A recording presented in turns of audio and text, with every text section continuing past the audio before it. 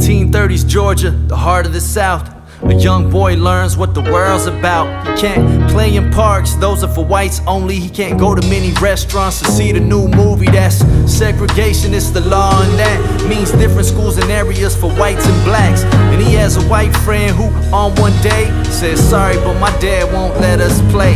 Anger begins to boil under Martin's skin. He feels his dignity crushed by the world that he's living in. But he's not giving in, he's studying, debating, follows his dad's choice of an occupation.